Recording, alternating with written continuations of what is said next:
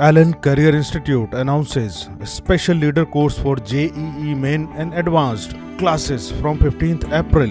For more detail, log on to allen.ac.in.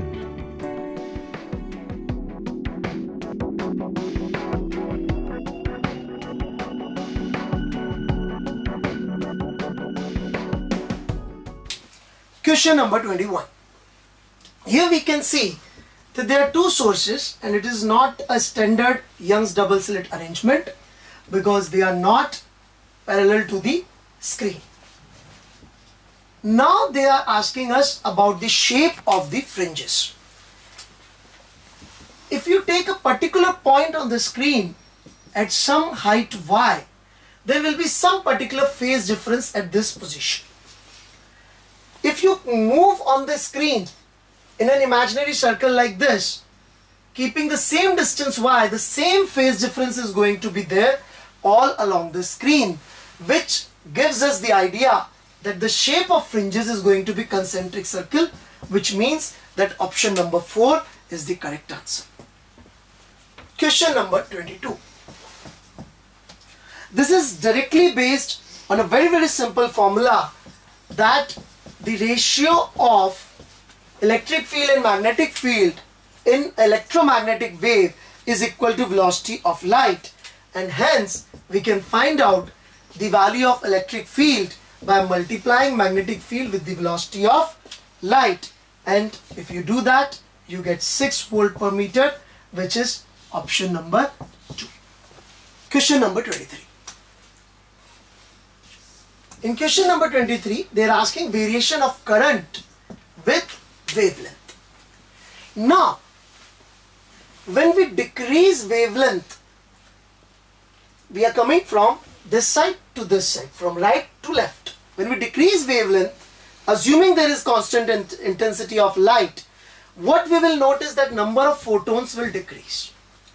Now, if number of photons is decreasing, we should expect that the current should actually decrease as you go this way. As you go this way, current should decrease, and if you come this way, current should increase. That would be the conventional idea. But as you decrease wavelength, there is one more thing which is happening, that is photons are getting more energetic, and if photons are getting more energetic, their probability of excluding an electron from the metal is increasing. And if that probability is increasing, there are more chances as you decrease wavelength that each photon will be more capable of exciting an electron from the metal. And to achieve that, and since it is achieving that, the current is actually increasing rather than decreasing as wavelength decreases. Number of photons are decreasing, but the chances of electrons emission is increasing because of increase in energy of photons. So this would be the correct answer, and that would be the option 4. As we know, the LED is used in forward bias only. So IV graph is going to be of this shape only. Now the only point here is to be thought is that how it is varying with the frequency. So the variation with frequency is very simple.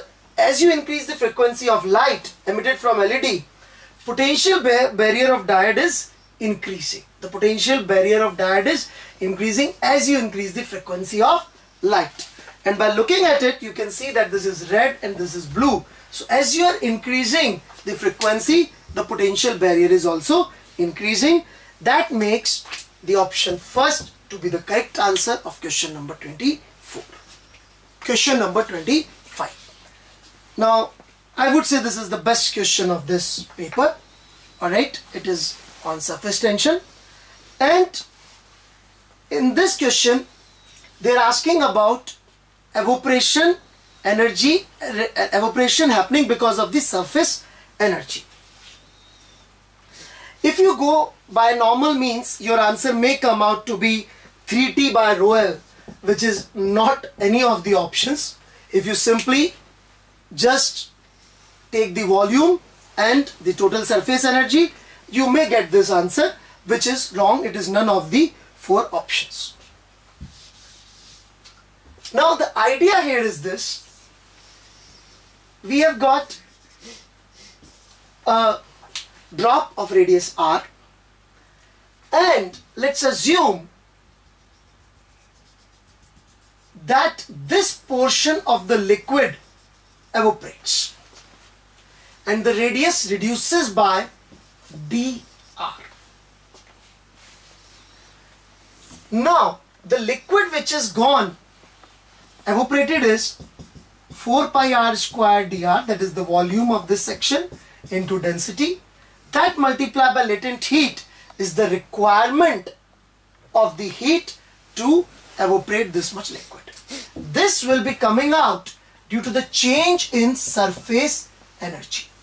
And if it write surface energy as 4 pi r square into surface tension, and if we do the derivative, we get 8 pi r into T. So this change in surface energy, if we put it here, we get L 4 pi r square dr into rho is equal to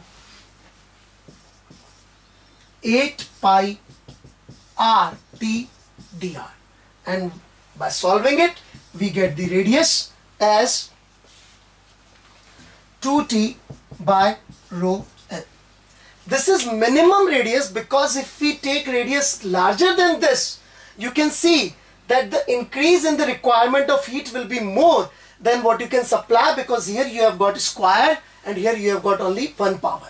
So if you get radius more than this value, the requirement of heat will be more than what can be supplied by the change in the surface energy. So this is going to be your final answer. Hence option 4 is the true correct answer.